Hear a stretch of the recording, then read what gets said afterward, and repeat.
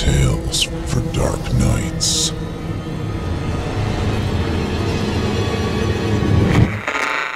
Want to make sure you never miss a Chilling Tales for Dark Nights video again? Be sure to subscribe and hit that bell to turn on notifications.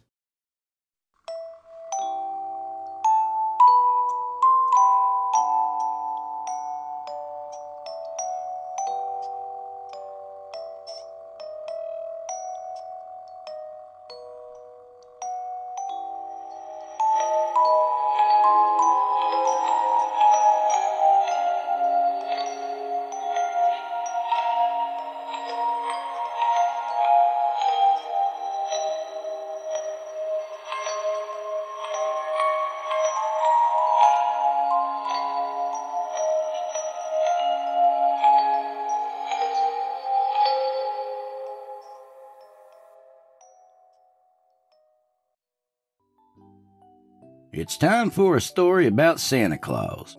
Well, a Santa at least. And there is a difference, cause the real Santa is myth and bullshit. But this Santa was the real deal. His name was Nicholas White. And I'm going to tell you up front, I don't know if that was his real name or not. Seems more than a coincidence that his real name would be Nick, but I never knew him by anything else. It's been a long time since I talked about him. Old Nick has been on my mind a lot lately. I guess because this is my last Christmas. I still have chemo treatment scheduled, but the docs say I ain't really making much of an improvement. So yeah, unless there's some divine intervention, I'll be lucky to see Easter next year.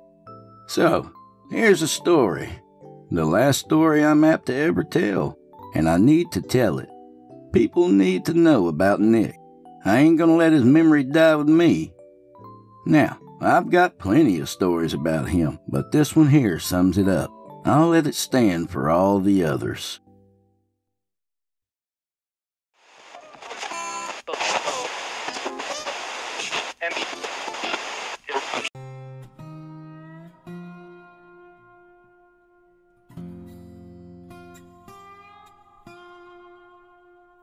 It was the week before Christmas, 1991, and we were parked outside some burger place in the middle of nowhere, Alabama.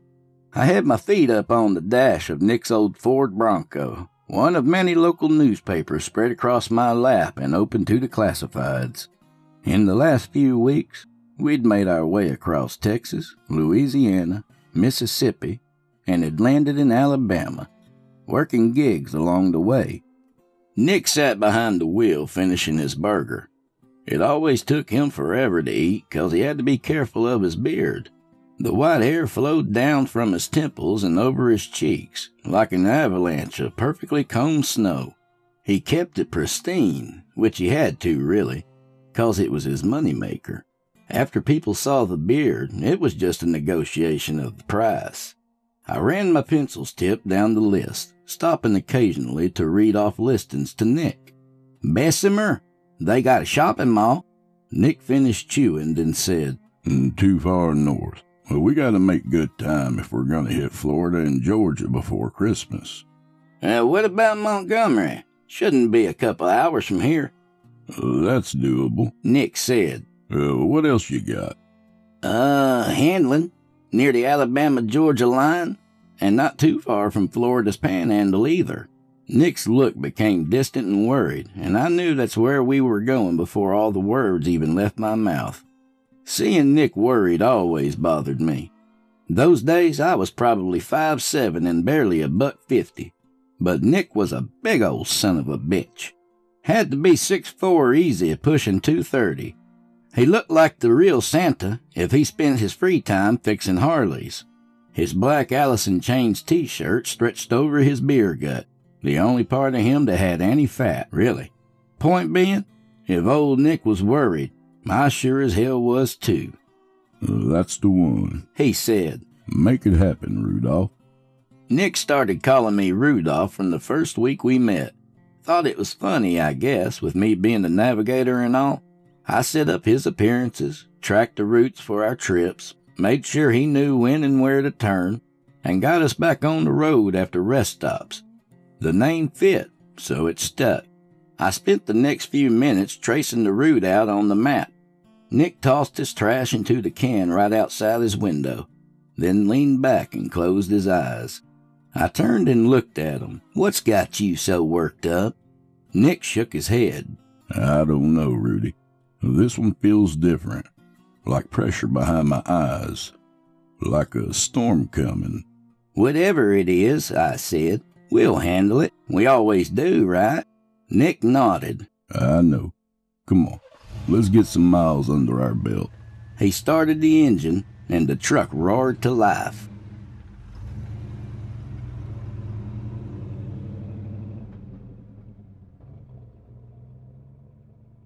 We were on the road maybe an hour when Nick flicked the blinker on and made for the off-ramp.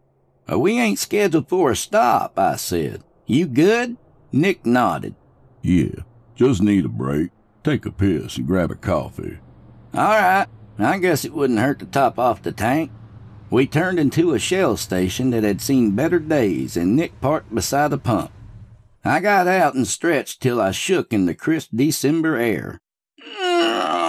Shit. "I guess I did need a breather," I said, grabbing the pump's nozzle. "Nah, come on inside," Nick said.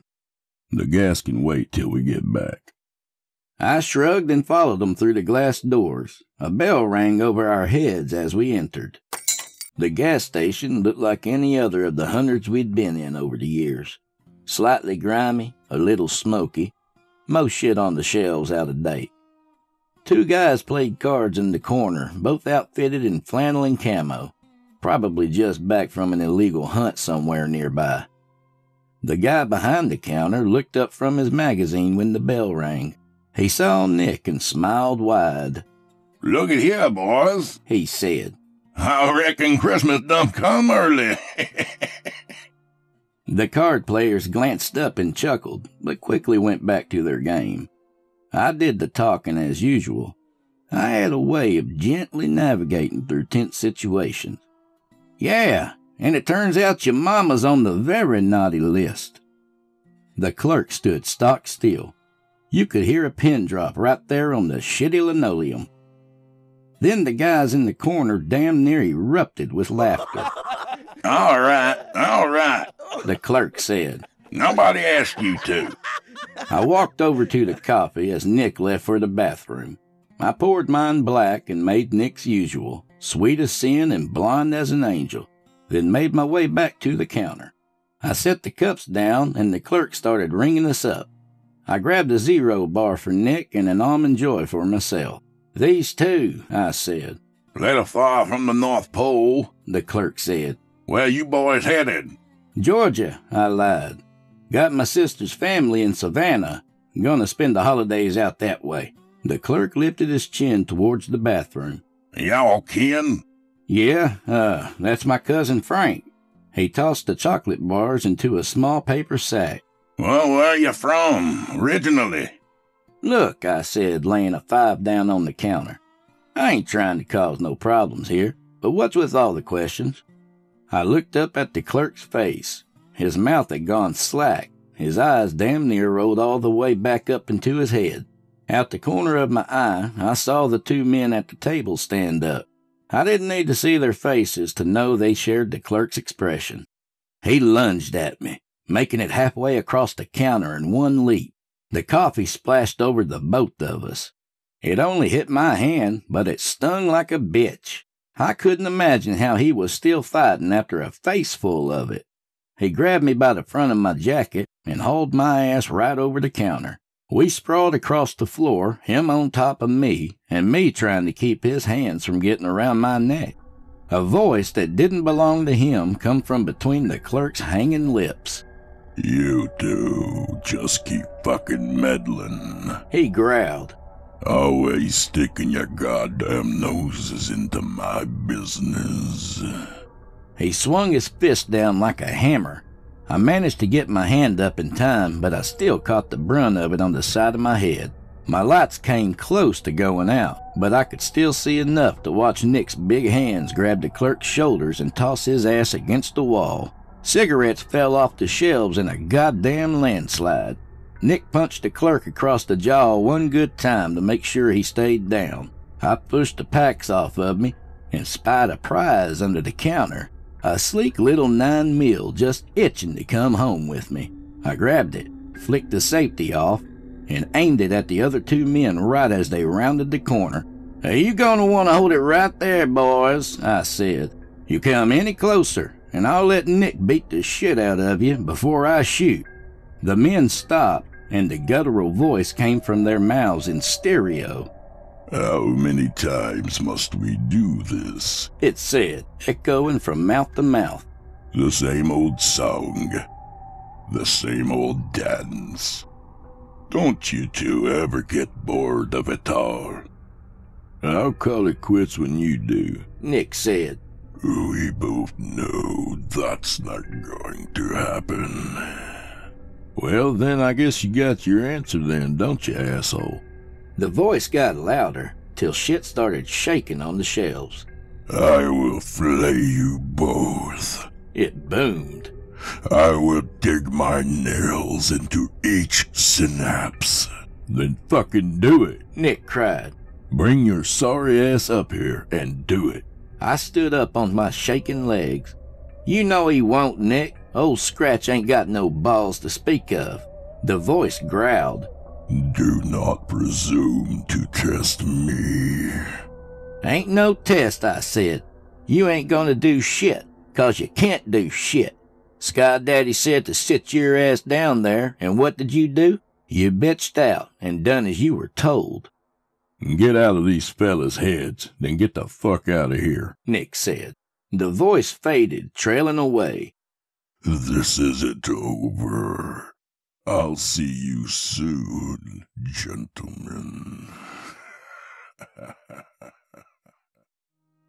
The 2 men sunk slowly to the floor, blinking. "Come on, Nick," I said. "Let's get while the getting's good." "Yeah," he said, then headed for the door. "I'll pump the gas. You mind making some more coffee?" "No problem, boss," I said. I trudged through the mess and stepped over to 2 guys, then almost pissed myself when one of them grabbed my leg. I jumped back and he let go, staring at me. What happened?" he said. "Sorry, brother," I said. "Old Scratch used you as a meat puppet for a couple of minutes." "Old Scratch? Holy shit! You saying the devil?" "Yeah, he had his metaphysical hand up your ass. But you're all good now, I promise." The man's mouth opened and closed like a drowning fish. I felt like he wanted me to hurt you fellers." "Nah," I said. "Listen, he can't make you do nothing you don't want to do. Nothing. He can say all kinds of shit, try to convince you of some terrible things, but you got that sweet free will. Most he can do is make your gums flap for a minute and use you as a mouthpiece." I don't know if he believed me or not, but he nodded all the same. "That's the spirit. You just stay on the right path. Be a good man. Be the kind of person that people look up to." I clapped him on the shoulder. "Now, if you'll excuse me, I gotta shoplift some shit." We were back on the road, and Nick was quiet. Now, if you haven't noticed already, Nick was never the talkative kind to begin with. Under his gruff exterior was another exterior that was just as rough, and maybe another rugged layer under that one too. The only time you'd see him really come alive was while he was performing. "Talk to me, man," I said between sips of scalding coffee. "You're acting off." "I told you this trip was strange," Nick said. "but I didn't know how bad it was gonna get." "Yeah, but they're all strange trips, man. If the job had a description, it would be right up top. Headline: You want to see some fucked up shit? Apply today." Nick shook his head.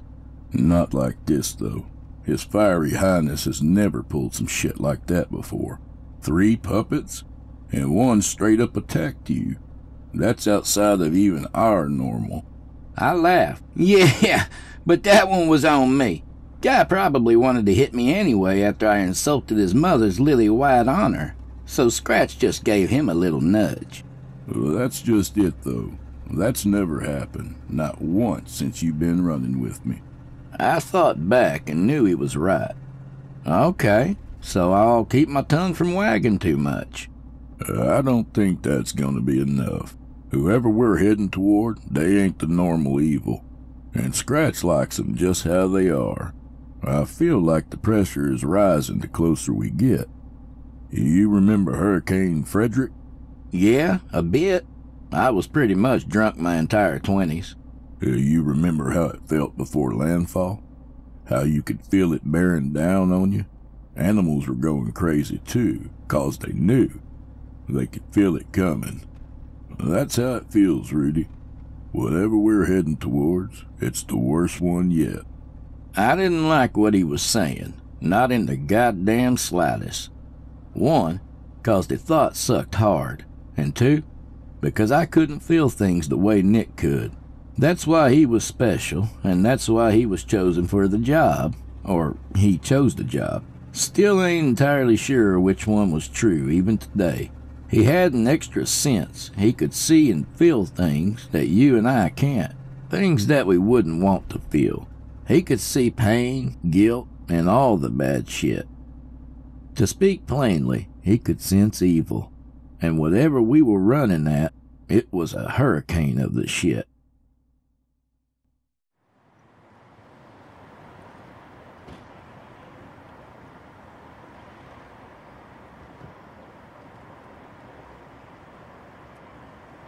After another rough night of sleeping in the back of the Bronco, we got up in the light of the winter sun and got ready.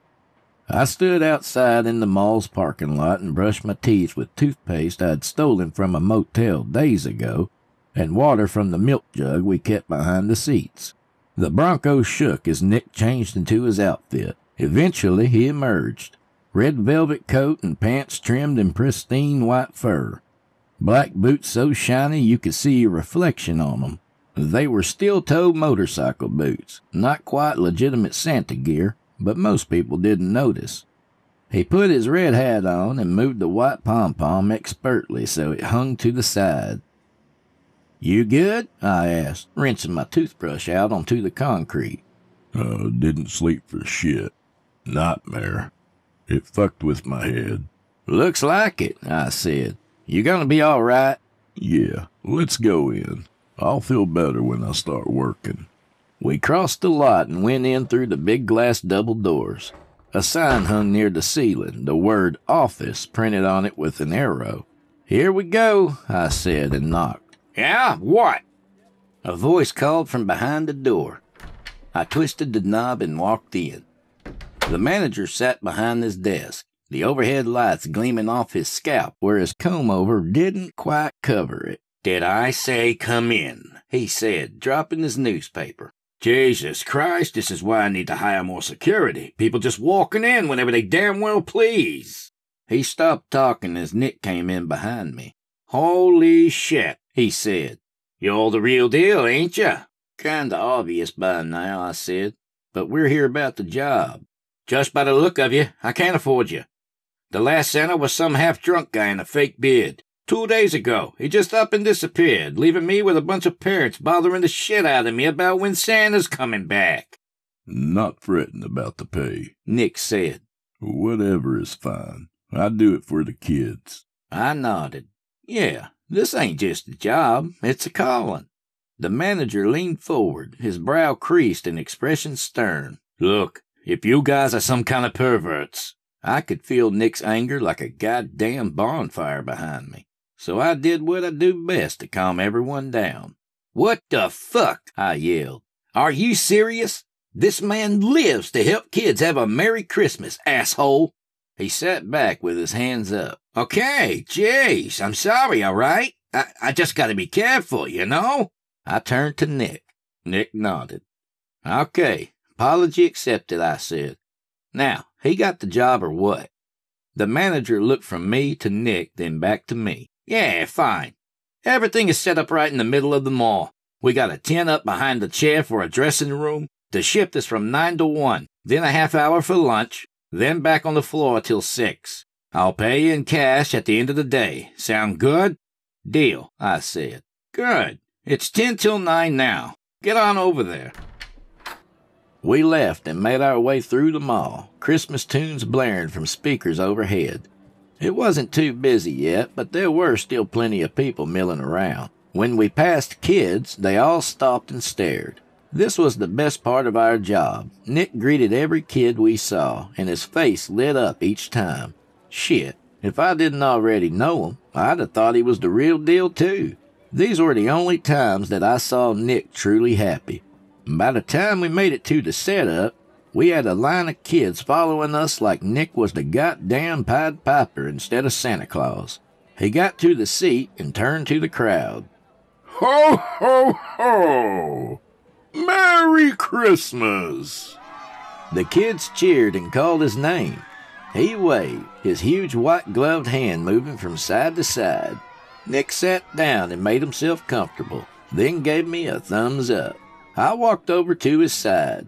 Welcome, everyone, I said. I'm Rudolph, Santa's navigator and right-hand man. You can all come up to see Santa one at a time. Tell him hello and what you want for Christmas.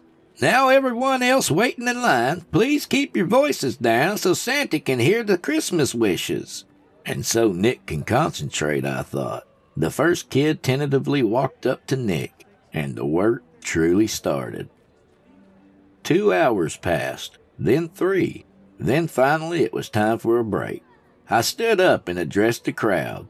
Okay, kids, Santa has to take a short break to check on the rest of the reindeer or something, but he'll be back before you know it. So stay right there and be nice. Remember, he can still see you. I met Nick in the tent. Did you get anything? Nick hesitantly shook his head. No, maybe. I don't know. Usually when they sit down, I can feel pretty damn quick if they have a problem. But this time has been like a bunch of them have something wrong. Not all of them, but more than usual. So we got a lot of coal to give out here. That's not too out of the ordinary. He frowned. It ain't the same. Every kid has a different feeling, and it's special to them, like a fingerprint or a blood type. Okay. What are you saying? It's like the kids with issues all have the same fingerprints. You see how weird that is? I nodded and let out a breath. Yeah, but what in the hell does it mean? Okay, listen, Nick said, running his hands over his beard nervously. What if, Jesus, I hope I'm wrong about this, what if they all have the same problem with the same person? I felt like somebody had slapped me. This was fucking far from normal. I don't think this is gonna be just some piece of shit stepdad, Nick said. Something bigger is happening here. Well, shit, I said. What do you want to do? Nick stood. We keep going, and we keep looking. What else can we do? The hours passed, and kid after kid sat down on Nick's lap, leaving with a smile and a candy cane. I kept a close eye out. I could see the wear and tear it was putting on them. Maybe every 10th kid, I'd see him grimace. Not a lot, just a little.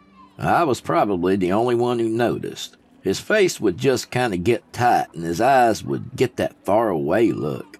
I felt like shit, 'cause there wasn't a damn thing I could do about it. It was his burden, and he couldn't share it.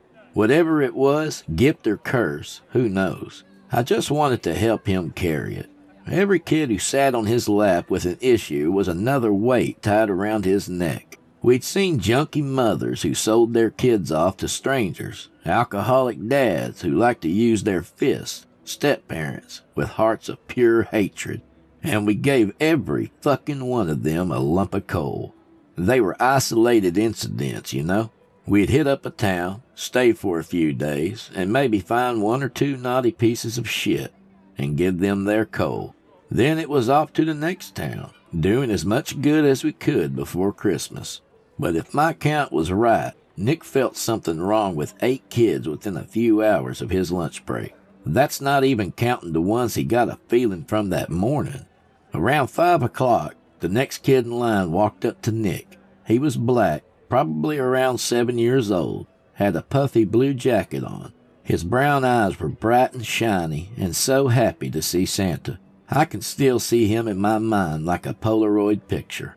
Nick put his hands under the boy's arms, scooped them up, and set them down on his lap. Nick's face contorted immediately, but he recovered quickly and smiled, beginning his usual routine with the boy. The boy spoke low enough that I couldn't hear what he was saying, but he was still smiling, so all was well, until his eyes left Nick's face and settled somewhere behind me. Whatever happened was quick. The boy was struck rigid with fear, and Nick tensed up with him. A wet spot began to form on the front of the boy's pants, and it wasn't till then that I thought to look behind me. There wasn't anything unusual, just people shopping. By the time I turned back around, the kid's father was gently lifting the boy off Nick's lap. "I am so sorry," the man said. "I don't know what's got into him." Nick laughed. "No need to be sorry," he said. "Accidents happen, even to Santa from time to time." Nick winked at the boy, and it seemed to soothe him. He gave a small smile and buried his face into his father's shoulder. "Thank you for understanding," the man said, and walked away. The boy gave a little wave as they left. "Okay, everyone," I said, standing in front of Nick. "Santa's got to go check his workshop, but he'll be back again tomorrow. Good night and Merry Christmas." There were a few grumbles from some of the parents who'd been waiting, but I ignored them and turned back to Nick, just in enough time to catch him when he fell. He leaned against me as I struggled beneath the sheer size of him. "Help me get out of here," he said softly. I supported him as we left the mall, not even bothering to check in with the manager. We half stumbled, half walked back to the Bronco. I got him to lay down in the back before I started in on him. "What the hell was that, man?" I said. "You scared the shit out of me." Nick shook his head, dazed. "The boy saw someone while he was on my lap. It was him, the one we're after. Once he laid eyes on him, I felt it all. Everything that's been going on in this town. It's so much, Rudy. Way too much. Damn near toppled me over." "Holy shit," I said. I knew something was up when I saw the look on that kid's face. I took a deep breath, then let it out. Okay. How do you want to do this?" He closed his eyes. "I need a few minutes to get right. Let me sleep for a bit, then we'll take care of it." "You're talking about going tonight? That's crazy talk. You look like you've been hit by a truck." He reached out and took a hold of my hand. "I'm going to sleep for a while. Then after midnight, we'll go handle the fucker. All right?" I sighed. "All right, shit. All right. Do you even know where to find the guy?" "Yeah. He lives close to where he works. Should be easy to find." "Where's he work?" Nick turned over on his side. "Handling Elementary School." I spent those hours filing the serial number off the 9 mil I took from the gas station and staring off into space. I was too amped up to sleep anyway. I shook Nick awake at 1 a.m. He stirred and opened his eyes. What time is it?" 1, I said. "I told you midnight, Rudy." You said after midnight, and look at the time. It's sure as shit after midnight." "Don't be a smart ass," Nick said, sitting up. "You needed to sleep, Nick. You ain't no good to us dead on your feet. How you feeling?" "Better, I think. You ready to do this?" You know it, boss." He smiled. "Then lead on, Rudolph." So I did.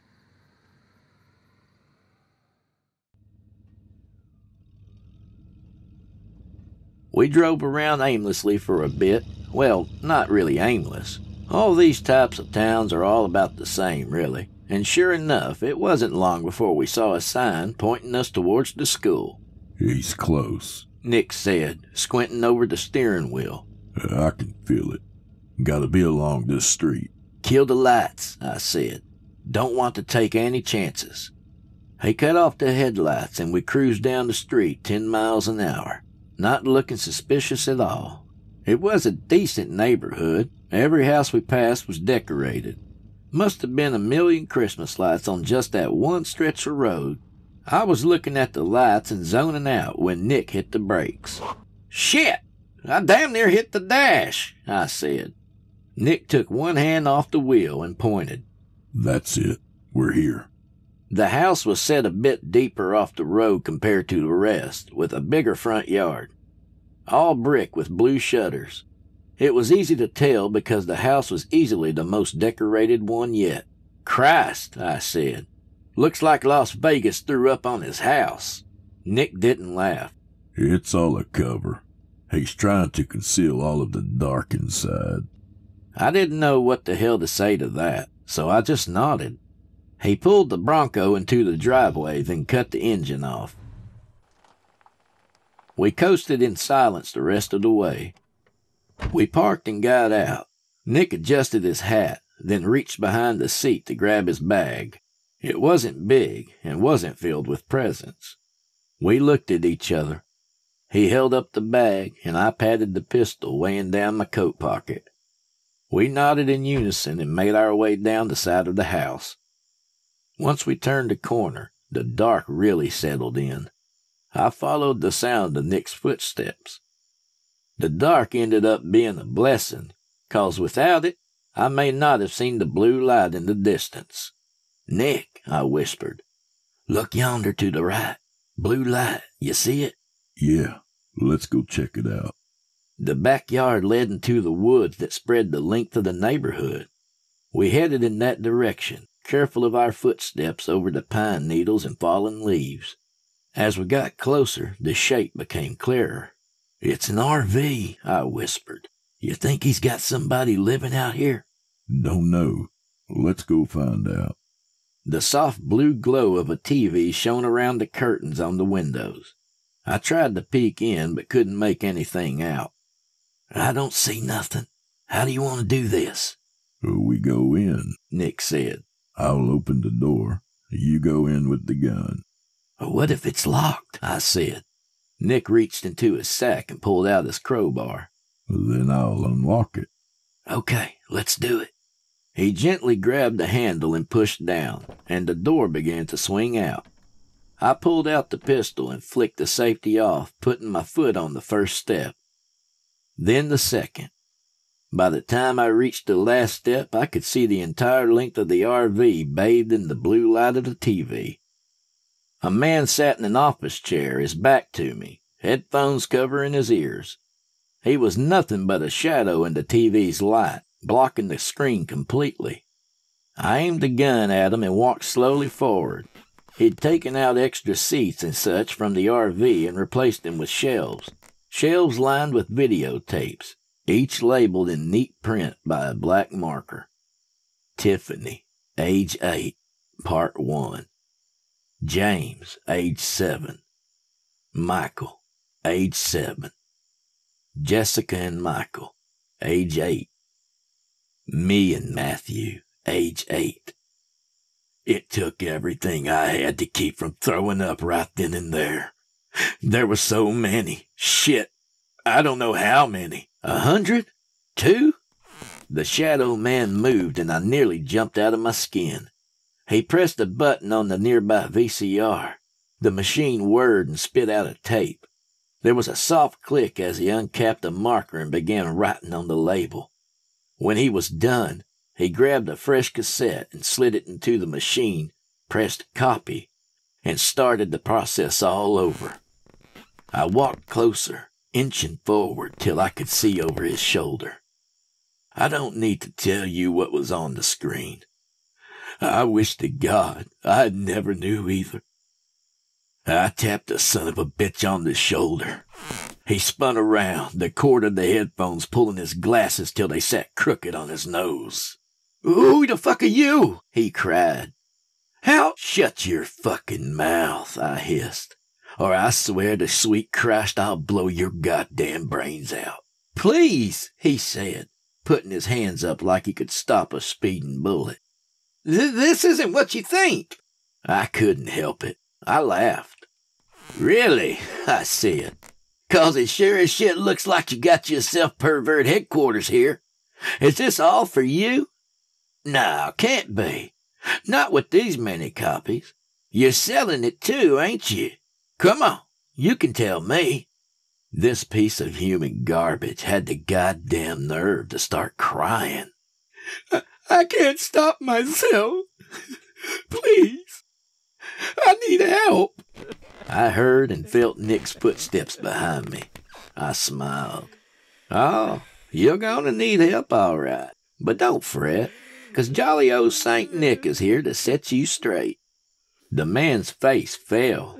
"You'd better not pout," I said. He backed his chair as far away as he could, mumbling prayers. "You'd better not cry." Nick moved past me, and I watched him as he looked over all the tapes, as he saw what was on the screen. He didn't have that faraway look in his eyes like he normally gets when it's time to take care of business. Nick's eyes were cold steel. There was nothing there but flat, righteous murder.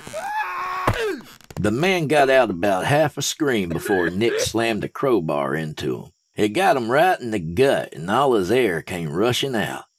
He raised his arms to protect himself, but when a crowbar meets bone, the crowbar wins every time. I took another couple of steps back as Nick got started in earnest. Most of the people we'd visited on the naughty list got the message with the threats. Some blackmail, maybe a beating. And yeah, some had to be put down. But this was new territory, and I honestly didn't know how bad it was going to get. I lost count of all the times he hit them. He wasn't even aiming, just letting the blows fall wherever they may. And just like that, it was over, and the man looked like somebody had shoved a grenade up his ass and pulled the pin. Nick staggered back, every inch of white fur now red with fresh blood. "Burn it down," Nick growled. "Burn this whole fucking place to the ground." I damn sure didn't want to contradict him at a time like that, but I had to. "Can't do it, Nick. This shit here is evidence." "He's fucking beyond dead, Rudy." "Well, that is definitely so," I said. "But all his buyers? They're out there somewhere, and there may be stuff here the police can use to find them." There was a moment where I thought he wouldn't listen to reason, but in the end he nodded. "If you're sure." I smiled at him. "Has Rudolph ever steered you wrong?" Nick nodded again, reached into his bag, and pulled out a piece of coal. He grabbed the man's jaw and wrenched it down, then shoved the coal past his shattered teeth and into his mouth. We drove until we found the payphone, and I got out and made a quick anonymous call to the police, telling them I'd heard quite a commotion out back of the principal's house. I didn't know the address, but fuck it, they'd figure it out. I hung the phone up and was about to leave when the son of a bitch started ringing. I knew I should leave it be, but I answered it anyway. "Hello?" "You know," Scratch said, "I've always admired the work of you two gentlemen. Vengeance and violence, a little sprinkle of murder. What's not to like?" "We shut down your fucked up video store," I said. "That's really gotta chap your ass, right?" "I'll just prop up another one. Find a man that likes them young and just give a little push. That's all it ever takes, you know. Half of the time they don't even need my influence. They want to do it, you understand? They want to." "You got a point." You can't win. Whether I'm whispering in their ear or not, they will keep sinning, keep raping, keep murdering. It's in your primate nature. You just can't help yourselves. So, For every so-called good deed you perform, there's somebody ready to pick up the slack. Like I said, you can't win. I laughed. You don't get it, do you? We ain't out to save the world, dumb shit. We're out to save kids. Give them a whole new life where they ain't gotta be afraid anymore. We can't save billions of people, but we can save one. His voice reverted to the growl I was used to. It makes no difference. We're done here, I said. Merry Christmas, asshole. I hung up, wiped my prints off the phone, and walked back to the Bronco. Nick had changed into some clean clothes, but there was still a shit ton of blood on him. Where to? He said.